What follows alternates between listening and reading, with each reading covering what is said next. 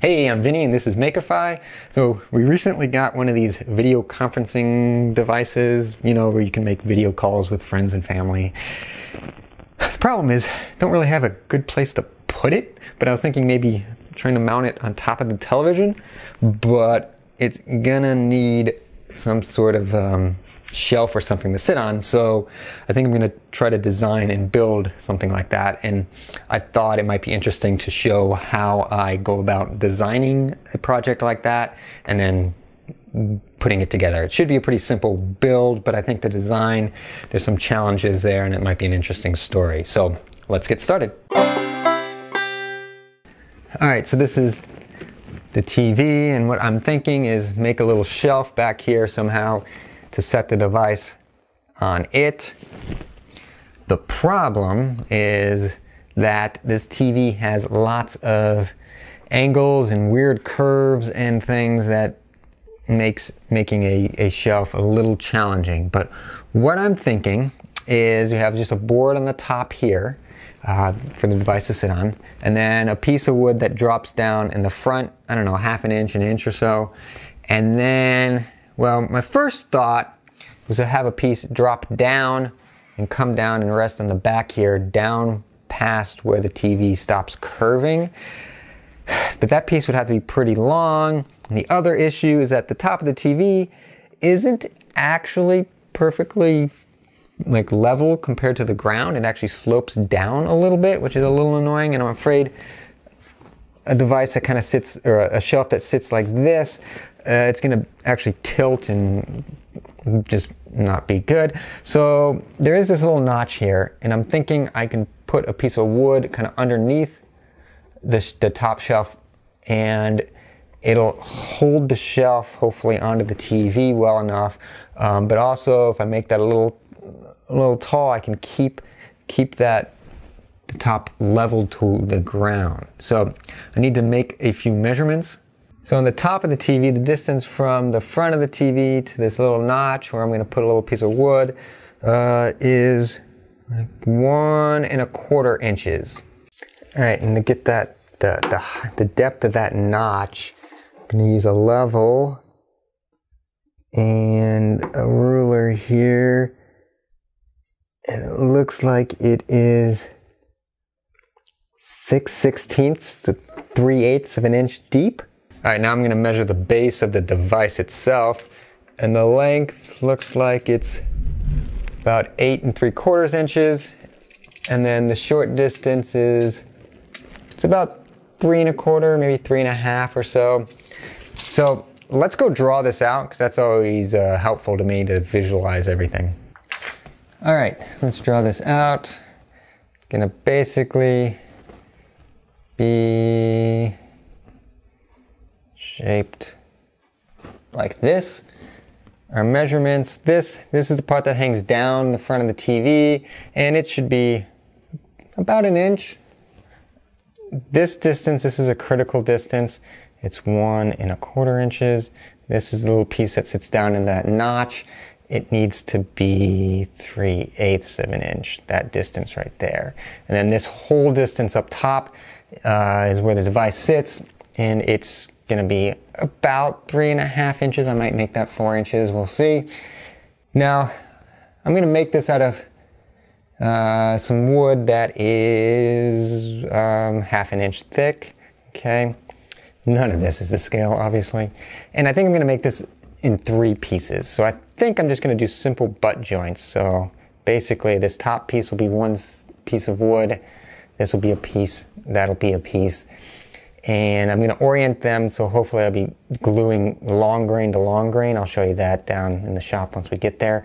And I'm just going to use glue, and I think that'll be strong enough. There are a variety of ways of making butt joints.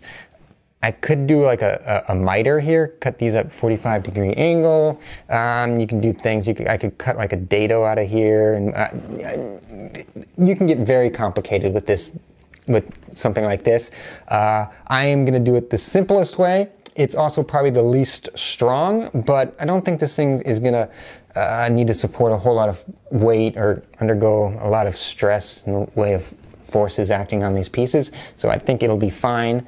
But if you want to know some better ways of doing this, making these butt joints basically, David Picciuto from Make Something just put out a great video talking about different butt joints. So I will put a link to that up here, and there'll be a link down in the video description so you can check that out as well. Okay, let's go down to the shop and actually make this thing. All right, I got this piece of 1/2-inch red oak that I just got from a big box home improvement store. Very easy to find this kind of thing. And I'm going to cut it into pieces, the 3 pieces I need, on the table saw with the crosscut sled. There are a million ways of cutting a piece of wood. This is just the way that I think is going to be easiest and most precise given the tools I have.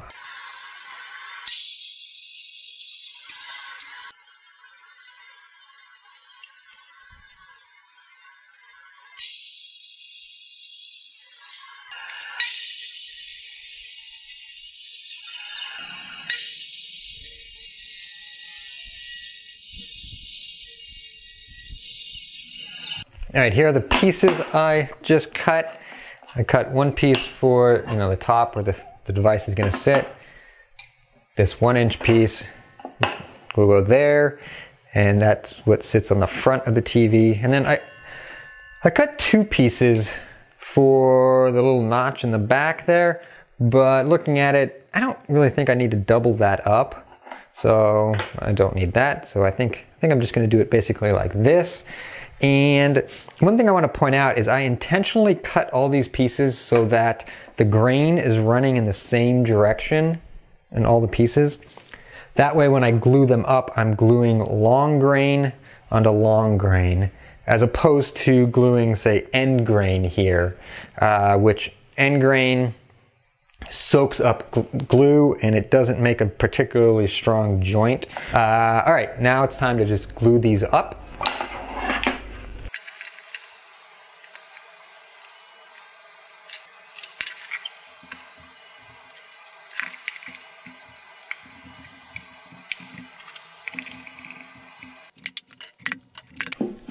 Okay, now this piece needs to be exactly 1 1/4 inches from there.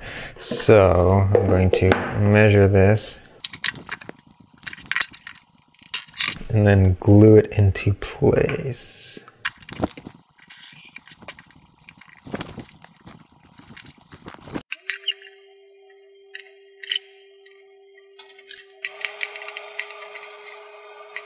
So I have the shelf and the glue is all dry here, so I'm gonna just try it out before I finish this. So we'll just set this there. Ooh. All right, so that's actually a really nice fit. Yeah, that's awesome. Okay, now let's just try it with the device. Oh shoot, okay. We have a problem. This device apparently is much more back heavy than I realized, and my shelf just tips right over. What if I move it forward? Okay. That's pretty stable. That's pretty stable there. Okay, so actually let me change the camera angle. Okay, for this to be stable, the device has to sit out a little bit. I'm gonna measure that. It's about 3/4 of an inch.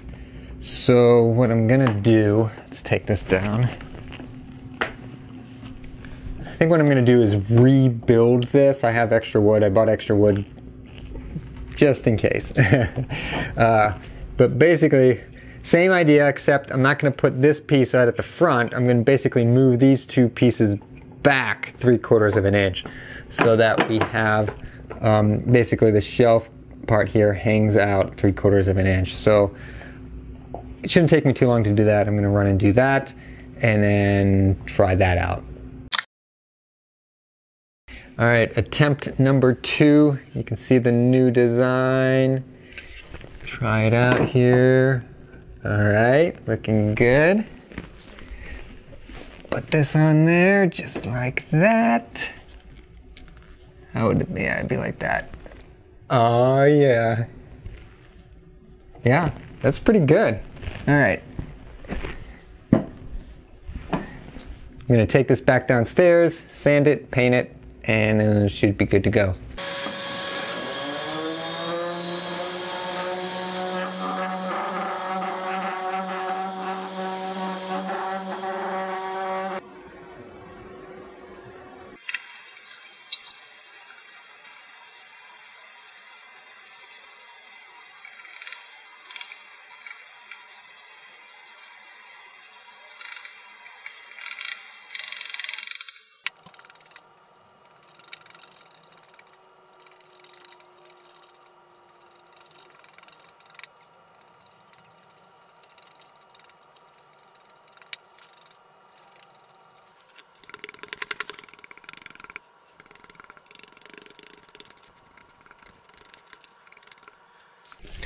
All right, put that there, that's good. And this guy, all right. All right, I think that's gonna work out. I think it's good. I painted it black because I wanted it to blend in with the black electronics. I didn't want it to be too conspicuous, and it's pretty good in that regard.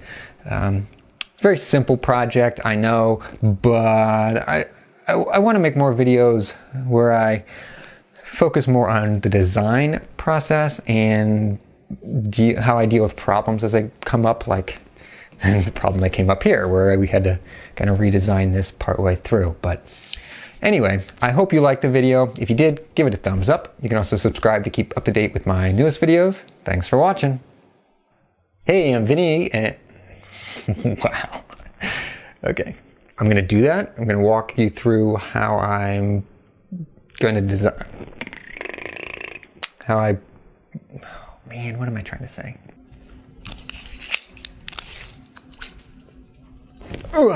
So let's go draw this. I'm not looking at the camera. Okay.